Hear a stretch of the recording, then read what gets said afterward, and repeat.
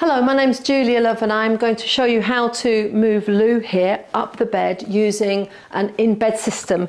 The in-bed system we've got here today is the MIP Swift system, made up of a base sheet and a top sheet, and the top sheet we are using today has got handles, and we find that slightly easier because of the high backrest on the bed here.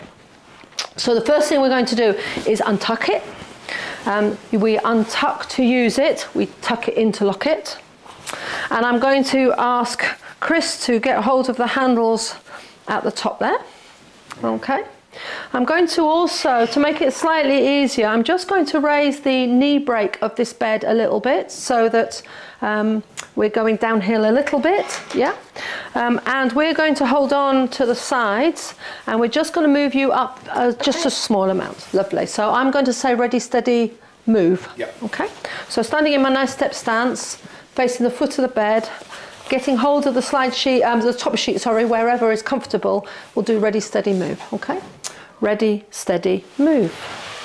Lovely. And then to lock the system, we just tuck it back in again. And then that locks it. So let's tuck it in.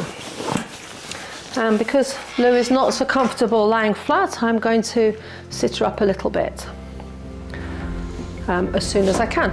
Yep. Is that better? Thank you.